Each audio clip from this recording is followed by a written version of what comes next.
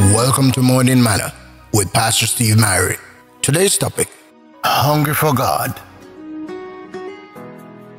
My soul thirsteth for thee, my flesh longeth for thee in a dry and thirsty land, where no water is. Psalm 63, verse 1. Talk about the lifestyles of the rich and famous. David had the world's most beautiful women, but sex could not fill the void. If fame could satisfy, he was in a class of his own. If looks could do it, he was the Old Testament version of Idris Elba. But you can eat lobster every night, own resort homes in paradise, and yet still have an emptiness in your heart as big as the Grand Canyon.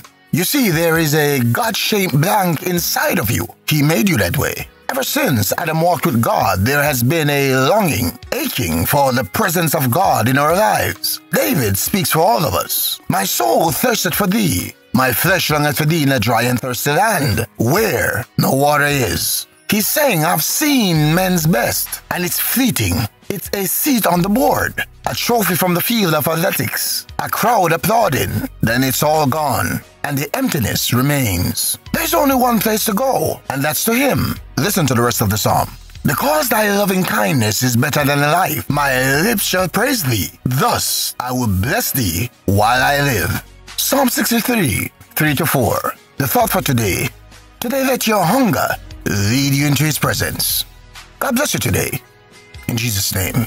Please remember to like and subscribe to my page on YouTube. Your support is much appreciated. Waymaker, miracle worker, promise keeper, light in the darkness.